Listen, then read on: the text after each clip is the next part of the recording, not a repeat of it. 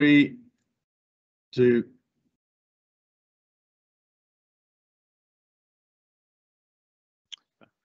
Hello, everyone. My name is Johnny Lee. I'm head of radiotherapy physics here at UHD. And I'm here to talk to you about, I'm just move that off that side, about radiotherapy. A couple of introductions first. So I'm a physicist, I am not a doctor. If you try and ask me, what that lump is, or what your prognosis is, or is this lump dangerous, I won't have a clue. I did a physics degree at Durham, joined the NHS shortly after that, and this has been my career so far. Radiotherapy is something that people have heard of. They know that it's using radiation to treat cancer, but what I thought is I'd take the opportunity now to tell you how it actually works. As an overview, things I want to talk to you is just kind of a little bit about physicists in healthcare, because there's quite a lot of us, but you wouldn't necessarily know about them. How we make radiation in the hospital, what that radiation does to kill cancer and the effect it has on cells, and what happens when you come to hospital for radiotherapy.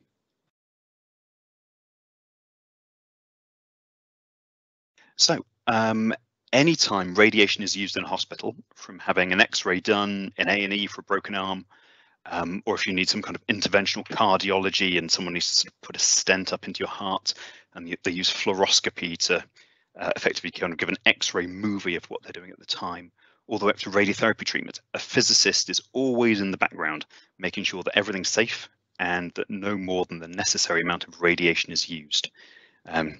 Generally, if you see one of these trefoils, there's never a physicist too far away. The kind of things we do, we'll optimize settings on machines to improve image quality, so making an accurate diagnosis far more likely. We have a large role in designing and testing radiation shielding that helps keep staff and patients safe. For some things, that's as simple as making sure people stand back a few meters from where the radiation activity is going on. In radiotherapy, it involves designing concrete bunkers where the walls are up to 2 meters thick of concrete in places. That's these enormously heavy structures. And the kind of things that you're probably more used to seeing if you go in A&E and having a normal X-ray is the radiographer standing behind a few millimeters of special sort of leaded glass. Radiation shielding is quite a big part of the job. Even in something like MRI, where there's no actual ionizing radiation as such, but there's very strong magnetic fields, physicists do a lot of work optimizing the sequences on those scanners to get the best images, and also sort of controlling the sort of safe environment to make sure that it's safe for both staff and patients. In radiotherapy, doctors prescribe radiation in a very similar way to how they prescribe normal drugs. And the role of a physicist is very similar to that of a pharmacist. It's our job to make sure that the right patient gets the right amount of radiation in the right place. It sounds simple, but as we go on, you might get the feeling that there's actually slightly more to it than that. So in the hospital, the majority of radiotherapy is delivered using what's called a linear accelerator, or LINAC for short. The other type of radiotherapy that's given is brachytherapy, which involves the insertion in a surgical procedure of radioactive seeds about the size of a grain of rice,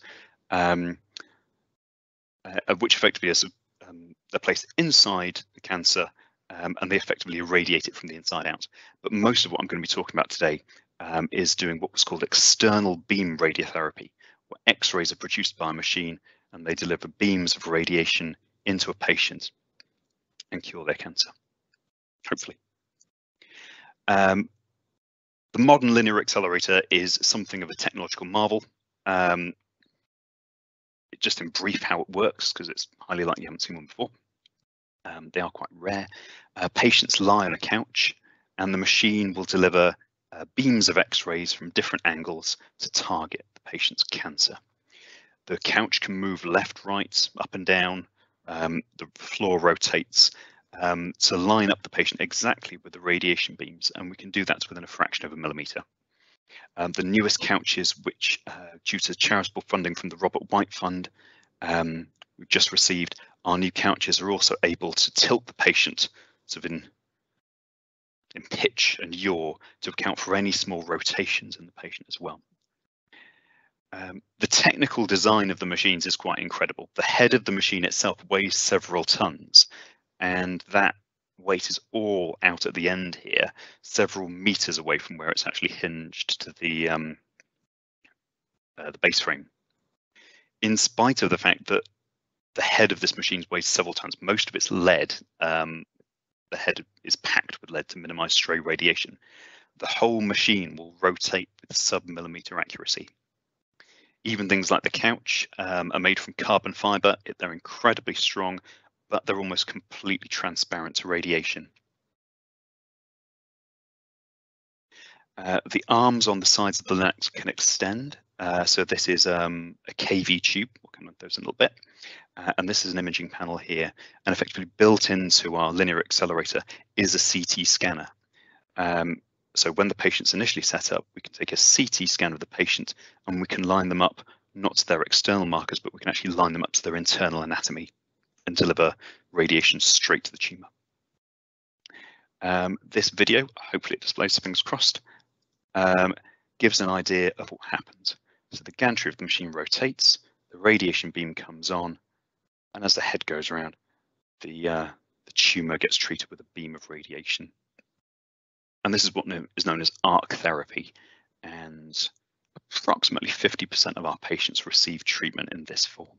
So you can see there's a little tumour there in red, and a beam of radiation comes on, the gantry moves around, and a beam of radiation is delivered. In reality, the machine does not move this quickly. That would be both unsafe and terrifying. It moves at about 1 revolution per minute. So if you think about how fast the second hand on your watch moves, it's that speed. So this is about 20 times faster than it actually moves in real life, which is probably a good thing for all concerned. What I give myself the challenge of today is trying to tell you how all of this actually works. Because rather than waving our hands and saying, oh, isn't it magic? Isn't it incredible what they do these days? I thought I'd have a go at actually telling you how it works. So what we're talking about are X-rays and how we're using X-rays to treat cancer. So first of all, what are X-rays? How do we make them, and what do they do to our bodies that make them useful for treating cancer? So X-rays are a type of electromagnetic radiation. You can see the EM spectrum here, and it's all stuff that you've heard of. So at one end, with a very long wavelength, you have radio waves capable of traveling, well, essentially the whole way around the planet. If you think of the BBC World Service. There's microwaves, and we'll come back to those because they're rather crucial to everything involved. Everyone's used to the visible spectrum. It's what we see on a day-to-day basis. Infrared, ultraviolet, you will have heard of as well, and X-rays sit here in the spectrum. So the visible spectrum is everything that we see. It's what you see on your TV. It goes from red at one end to violet at the other. Either side of that is radiation that we know about. So for example, you can feel infrared as heat. So if something's very hot and you can feel the heat radiating off it, what you're feeling is infrared light effectively traveling through the air and heating up your skin. So even though you can't see infrared, you can actually feel it. On the other side of visible light is ultraviolet. It's invisible light that, as we all know, can burn us if we stay out too long in the sun. The reason ultraviolet can harm us is that as we move to the right of this spectrum over here, the particles of light have an ever-increasing amount of energy, and it can penetrate deeper into our bodies and cause chemical changes in our cells. Ultraviolet in itself is relatively easily stopped. If you don't want to get sunburned, all you have to do is put on a hat and a t-shirt. X-rays are the next one along. So that's what we're looking at. They can penetrate much more deeply than ultraviolet, and it sort of makes sense. They can actually go straight through us and come out the other side. And if you've got the right camera and detector, it effectively allows us to see through things. hence the term X-ray vision. So how do we make X-rays? This is the part which I have to apologize for in advance. This is your quick physics lesson in advance of the rest of the talk. So as you'll hopefully remember from school, everything is made up of atoms. Within atoms, there are protons and neutrons at the center in the nucleus, and orbiting around the outside are electrons. Electrons are negatively charged, very small particles. Unlike light, they actually have a little bit of mass, but they weigh almost nothing. Atoms are neutrally charged overall, with the number of positive protons and negative electrons balancing out. And here we're going to cover the entirety of chemistry in 10 seconds. Atoms will borrow, share, or donate electrons from neighboring atoms in order to bond with them. And once two atoms have bonded together, you start having molecules. So you can have very simple molecules like oxygen that we breathe in, that are quite simply two oxygen atoms bonded together. You end up with kind of quite light things like gases, so methane, just one carbon atom with 4 hydrogens around the outside. So other molecules that you'll know from day-to-day life, caffeine, it's a relatively small molecule. It's quite a big effect on all of our lives. And at the far end, DNA. DNA is something that we'll come back to later, but one of the things to remember for this talk is that all molecules are held together by neighboring atoms sharing electrons, and that's what bonds them together. So back to X-rays. How do you make them? What you do is you take some free electrons, so electrons that are not bound as part of an atom. You can just get those from an electrical supply. You accelerate them to give them lots of energy. You fire them into a metal target, and as those high energy electrons hit the target and slow down, the energy they lose is released as X-rays. Just repeat that. High energy electrons, you slow them down suddenly, and the energy they lose is given off as a spray of X-rays. That's basically it. So that's easy, wasn't it? So the question then becomes, all right, well, how do we get some high energy electrons? If you go to A&E and with your broken arm, or even inside a CT scanner, X-rays are produced by what's called an X-ray tube. There's a filament. If you think of the old light bulbs with that kind of a little coil of metal, they look almost identical to that. That is the source of electrons in an X-ray tube. A voltage is applied over a gap. That voltage makes the target over here positive. Our negatively charged electrons are attracted to the positively charged target. And as they're accelerated across that gap, they gain energy, they thump into the target, and you get a spray of X-rays produced. This works for up to 300,000 volts, which sounds a lot, but in X-ray terms, it's Sony's My First X-ray tube. It's kind of the bottom end of things. This is very useful for imaging and for treating very superficial cancers, so either on the skin or just underneath. If you want to have more penetrating X-rays, and for deep-seated cancers in the body that we normally treat in radiotherapy, we'll need some high energy X-rays. So how do we make those? We use microwaves. It is the technology that you have in your home microwave oven is exactly the same technology that we use to make high energy X-rays here in the hospital. Whether you knew it or not, everyone's actually aware that microwaves accelerate electrons. And you know that because if you put something with free electrons in it, like a metal spoon, into a microwave and turn it on, you get lots of sparks.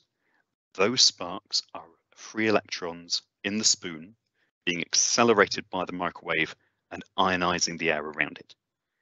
Please do not try this at home. Feel free to look it up on the internet. There are YouTube videos, but do not do that at home. It will probably set on fire. I have no idea who's listening, but if there are children, just don't. Other people have done it for you first, and it's all there on YouTube to see.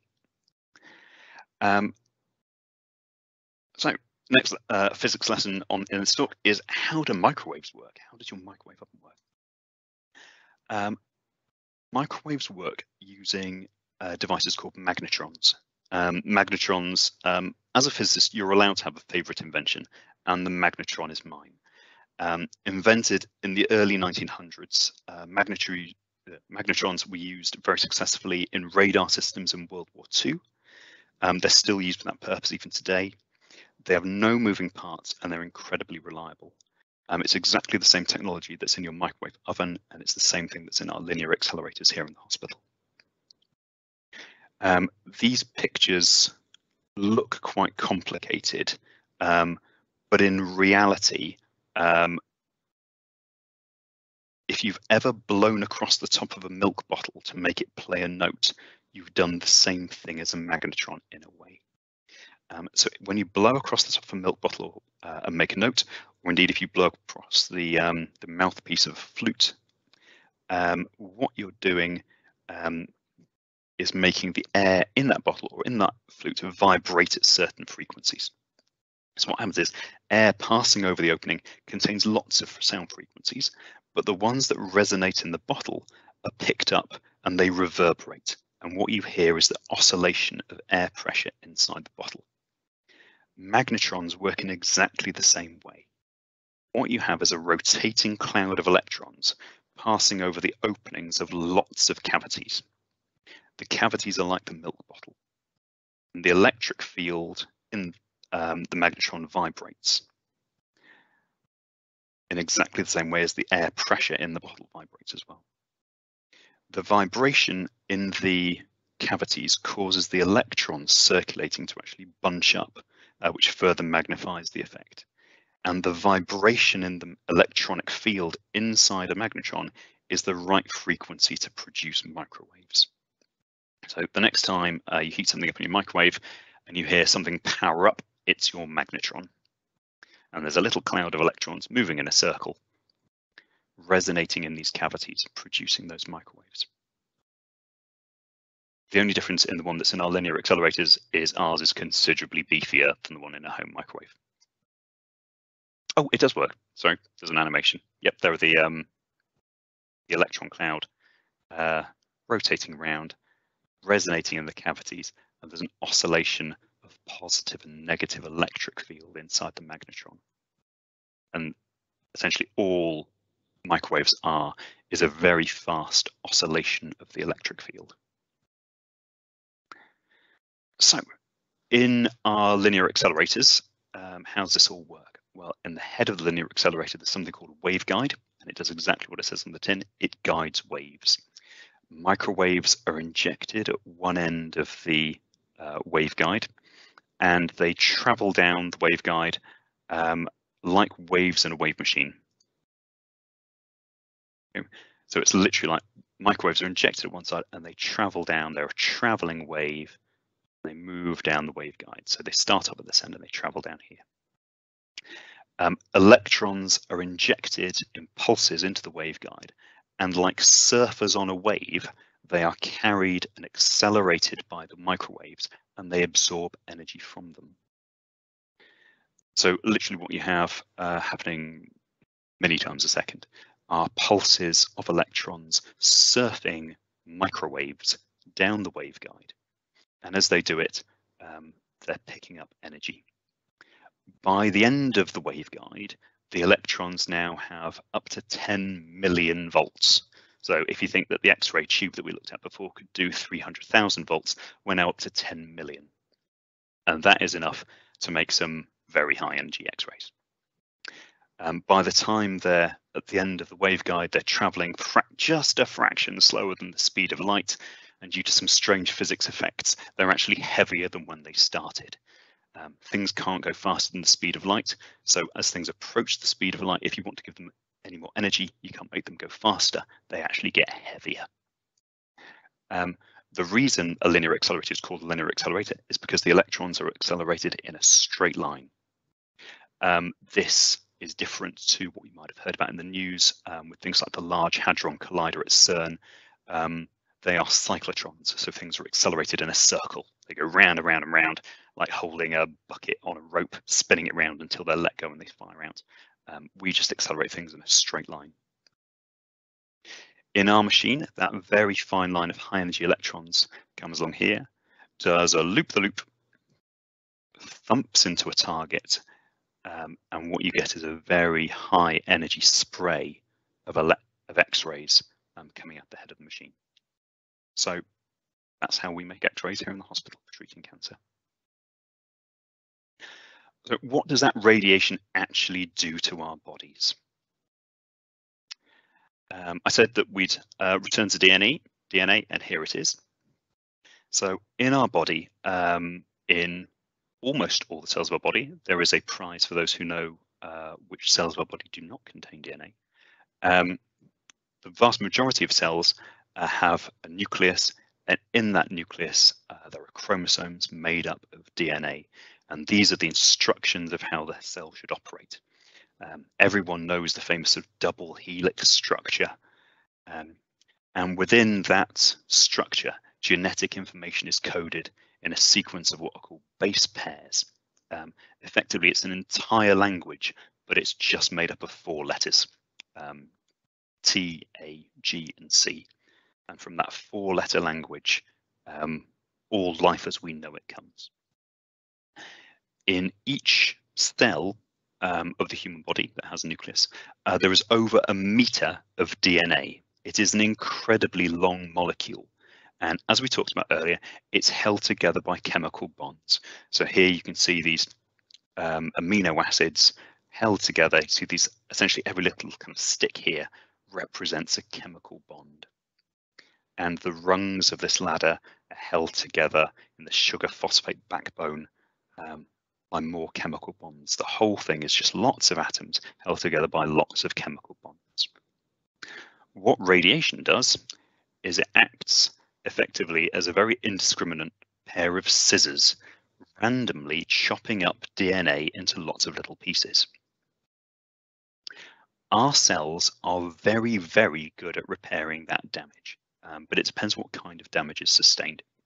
So breaks of a single strand of DNA are relatively easily fixed, as the helix provides a template for what's missing on the other side. So if an X-ray comes through and we're kind of to knock something out here, when the cell comes to repair it, they know from the other side what's meant to be here, because the amino acids always come in pairs. If, however, there is what's called a double strand break, that's much harder to repair, because effectively you have 2 ends of DNA flailing around in your cell. And if, when the X-rays interact, they don't only just make a double strand break, but they also delete a section of genetic code as well, the cell has no way of repairing that. What I want you to kind of to take from this is that sufficient DNA damage to a cell generally results in the death of the cell, either by apoptosis, which is effectively a biochemical way of the cell effectively kind of ending its own life, but on a cellular level, or a form of kind of necrosis or potentially senescence, where effectively the cell doesn't necessarily die, but it just stops and doesn't do anything anymore. And when you think that cancers are made up from cells that are rapidly dividing, what we're after is for the death of those cells, or at the very least for them to stop dividing. That is a that's a win in terms of treating cancer. The thing that is critical for radiotherapy is that healthy tissue generally is better at repairing than cancer tissue. It's based on that most things hinge in radiotherapy. So a course of radiotherapy is split up into multiple treatments. At each treatment, or what we call a fraction of the radiotherapy, at each treatment, a fraction of the cancerous cells are killed and some are damaged.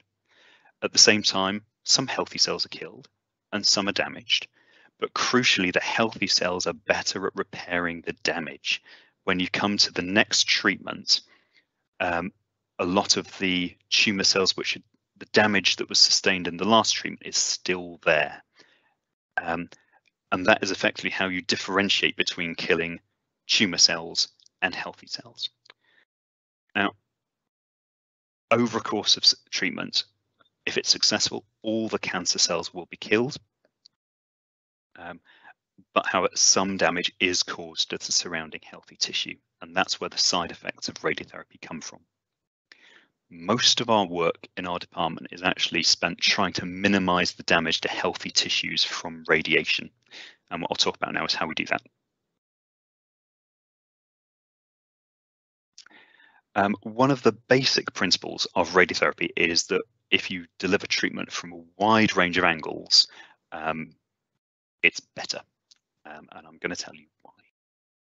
So here we have a patient's CT scan, and at the center is a cancer that we'd like to treat. In this case, it's prostate cancer.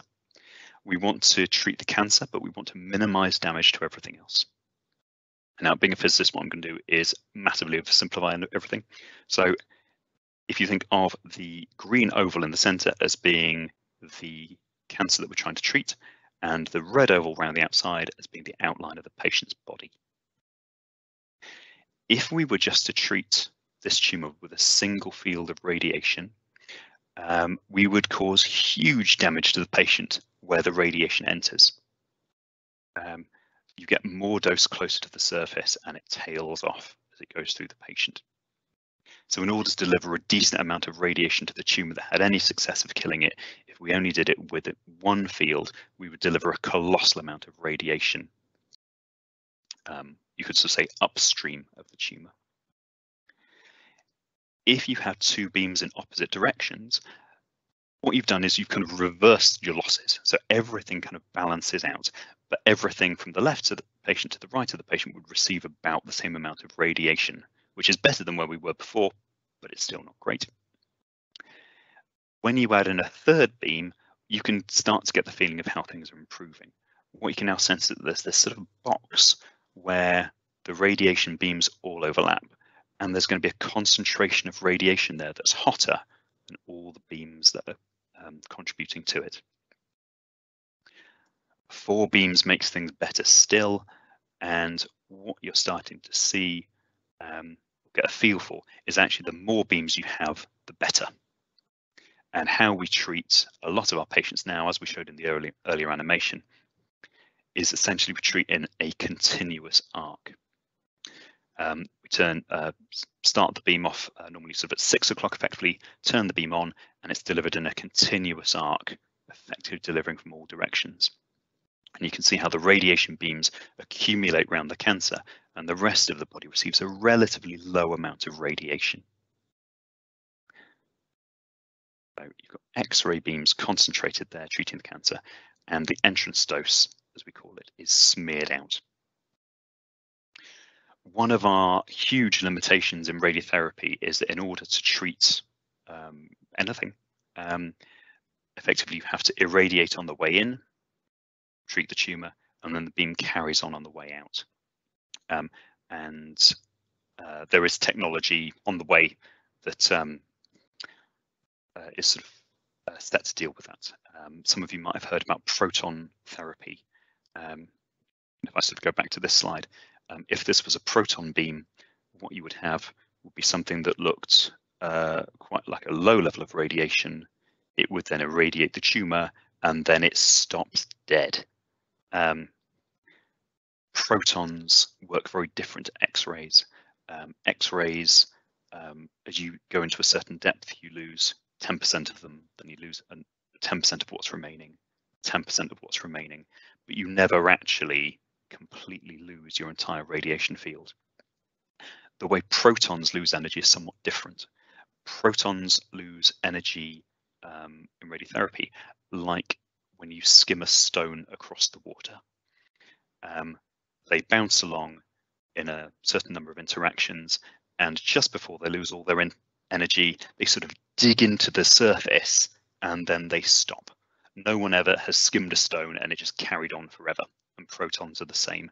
They lose energy continuously, then deposit quite a lot of energy just before they stop dead.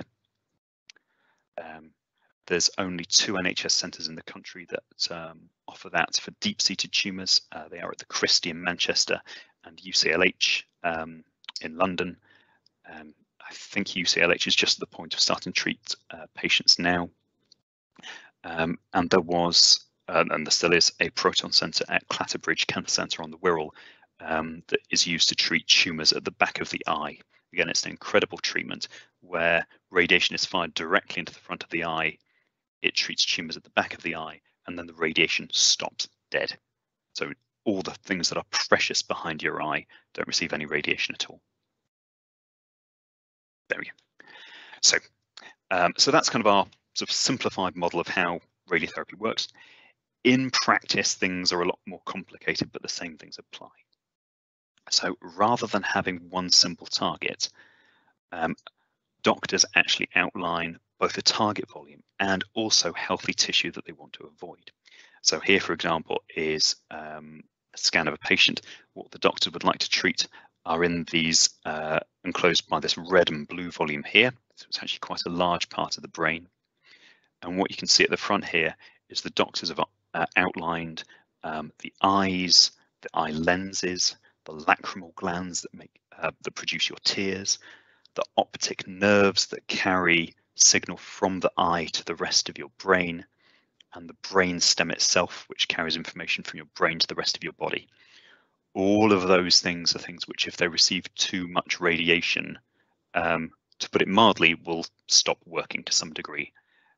That is, I mean, essentially, you can't overstate how bad side effects can be for radiotherapy patients if this isn't taken into account. From having over-radiation of your lacrimal gland and then having dry eyes, to potentially receiving too much radiation to your optic nerve and effectively going blind in one eye. Like I said, one of the things we spend a huge amount of time doing is making sure that organs at risk, as we call them, in the healthy tissue surrounding the tumour, do not receive too much radiation. And this is what our treatment planners can do. So the treatment planning team in my department, I use specialised software to plan radiotherapy treatment. We now have the ability to effectively place radiation around precious structures.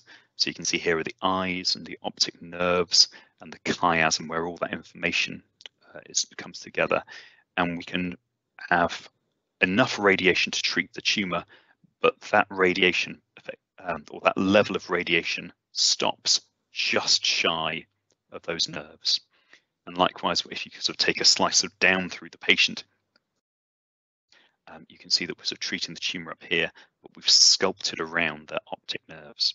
And likewise, radiation isn't encroaching into the eye. This is, if I'm honest, slightly misleading. These are sort of threshold pictures. So what I'm showing is amount of radiation that's required to treat the tumour. If you sort of showed all the radiation, what you would see would be kind of a low dose of radiation sort of spread over the rest of the skull. So the planners will carefully optimize these treatment plans. Every patient who comes for radiotherapy has a bespoke plan made for them, specific to their cancer as their internal anatomy. All of this happens behind the scenes. So one thing that's great about today is it's great to be able to tell you about it. If you're a patient who comes for treatments, you probably won't see any of that. What you'll be aware of is that a multidisciplinary team will discuss your cancer and treatment options, and radiotherapy may be one of the things that is offered to you. And they'll include all of the diagnostic information that they have to hand, and they may well order more. Again, going back to the very start, not a doctor. So this is one of my things that one of my clinician colleagues would be much better answering questions about. One of the things you may well have noticed is that the accuracy of radiation delivery is key. We need our patients to be in exactly the right place. And if required, one of your first appointments to radiotherapy will be to the mold room, where some bespoke immobilization equipment will be fitted for you. The purpose of this is to make sure that the patient is in exactly the same position all the way through their treatment. All the plans that we made assume that the patient stays the same shape, and we can adjust them as we go along to some degree, and we account for a certain amount of movement, but it is ideal from a physics and a treatment point of view if patients stay in exactly the same position all the way through their treatment. Patients will be called for a CT scan, so everyone having radiotherapy will have a CT scan. It'll be different to the diagnostic scans that might have been done before, because these ones will include the immobilization equipment. The CT scan that's taken is used by the doctors to outline the area they'd like to be treated and the areas they'd like to avoid receiving too much radiation. Treatment will be planned as we've seen earlier, and when patients attend for treatment, this is what happens. So as we've seen pictures of the linear accelerator before, patients are carefully positioned on the couch. We now have this fantastic technology called surface-guided radiotherapy, which creates a 3D map of the patient's surface and ensures that the patient's in exactly the right place even before we've started. That was funded by the Robert White's charitable fund. I'll talk a little bit more about that just before we finish. Before the radiation is actually delivered, the machine itself takes a CT scan of the patient, and what it allows the radiographers delivering the treatment to do is to see all the internal anatomy and to line up the patient exactly to the radiation fields.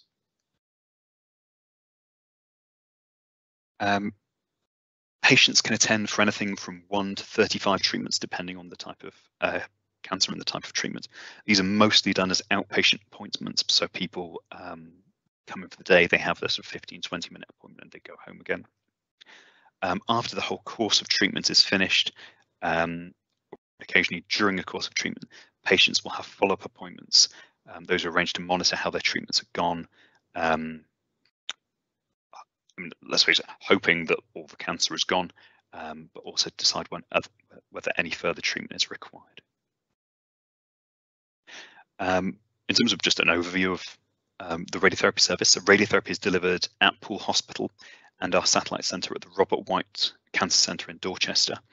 Robert White was a local businessman who a few years ago had cancer and unfortunately died from it. But he left a legacy fund of £10 million to oncology, and it's with that that we built the Robert White Cancer Centre in Dorchester, benefiting our patients in the west of the county. We've been able to purchase some fantastic new technology, the tilting couches I talked about earlier, the surface-guided radiotherapy with the red lights that we saw on the previous slide, all of which is just to push our radiotherapy treatments to be as good as they can be. As a service, we treat about 2,000 patients a year. All of those have specific bespoke treatments planned for them, and we actually end up delivering about 30,000 individual treatments. So we see a lot of patients. One of my hopes giving this talk is that some of the people watching will be inspired to join one of the professions that work in radiotherapy. There are different jobs on the technical side, so radiotherapy physicists like myself. The machines are incredibly complicated and they need a team of engineers to help keep them working. Or you can work in treatment planning and be a dosimetrist and plan those radiotherapy treatments. If you're the kind of person who would like patient-facing role, and also to work in a technologically advanced area, seeing patients daily and treating cancer, please do consider a career as a therapeutic radiographer, or apply as a healthcare assistant to work in our area, or our bookings and admin team. Everyone is required to provide this service in addition to the doctors and nurses that everyone knows about already in the NHS. My last thing to say is that I hope you found it interesting. No one wants to get cancer and receive radiotherapy, but if you do, please know that there is a team of passionate and dedicated staff working behind the scenes to make sure that every patient's treatment is as good as it can be. So thank you very much. And are there any questions? Sorry. There are some questions in the chat bar. Do you want me to read them out to you, or are you happy to read them and go from there? I'm happy to. I think I can read them. So what have we got in the published questions? Can all types of cancer be treated with radiotherapy? No, is the simple answer. There are, in order for radiotherapy to be effective, we have to get enough radiation in there to stand at least a good chance of killing the cancer.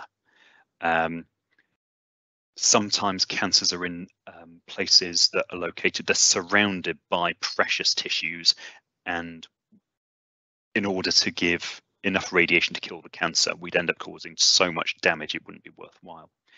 Other cancers are incredibly radiation resistant, and in order to give enough radiation to kill the cancer, you'd cause too much damage for it to be worthwhile. Does radiation hurt? No. In terms of it being delivered to you, it is painless. However, as I said before, there can be side effects. In the same way as getting sunburnt is the kind of the closest analogy to it that people have experienced. The process of getting sunburnt, of sitting out in the sun and receiving too much ultraviolet rays and them burning your skin, that bit doesn't hurt. The bit afterwards does. And so the radiation delivery itself doesn't. It's completely painless.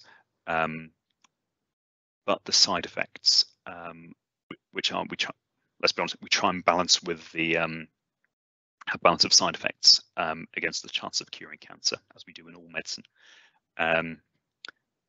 Some of the side effects can be quite painful and long-lasting. Question from a member of the public: if I have a metal plate from a broken bone, does this make this therapy dangerous? If it is near where the plate is this like putting a spoon in the microwave? That is a cracking question. Well done, whoever it was who came up with that question. So no, it's not. The microwaves only live in the waveguide. So there's no actual microwaves that interact with your body, and the only thing effectively that hits you and goes through you are the X-rays. We have to account for the metal in your body if you have some. A classic example is a gentleman who are having prostate cancer who've had hip replacements. They have quite a large piece of metal in one or both of their hips.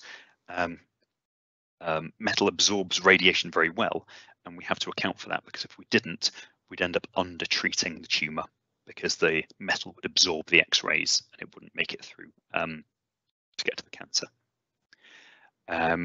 But that's something that we can account for in our treatment planning software. But no, it's not dangerous. The other thing to say is that the majority of the time, if you do have a metal plate and some screws holding things together, those screws are normally in a sort of surgical cement, and which doesn't form part of your living bone. It's bonded to it, but it's not part of it. And as far as all the testing seems to show, that surgical cement is basically radiation proof. It won't become all crumbly on something if radiation hits it. And our last question: how do you get into radiotherapy as a career? Do you have to do a degree in physics first? So as a radiotherapy physicist, a physics degree is very helpful. However, all the careers have an equivalence route built into them. If you've done something in an adjacent field, in a form of medical engineering perhaps, that you could certainly look at that and get a job within radiotherapy using that as your equivalence. The physicist jobs and the radiographer jobs are effectively degree or master's entry. So there are degree courses to become a therapeutic radiographer. We have a stream of student radiographers through the department, where if you visit you might see them. And there is a national scheme through our governing body called IPEM for training physicists. In terms of people, electronic engineers, they tend to come from a much more varied background. So people who've worked in industry before, actually ex-Navy electrical engineers who are used to working on ship radar, because of the magnetrons that we talked about earlier, there's actually a huge amount of carryover from the work that they do on radar to how our linear accelerators work. And they're able to, certainly technologically, it's a fairly easy sidestep for them.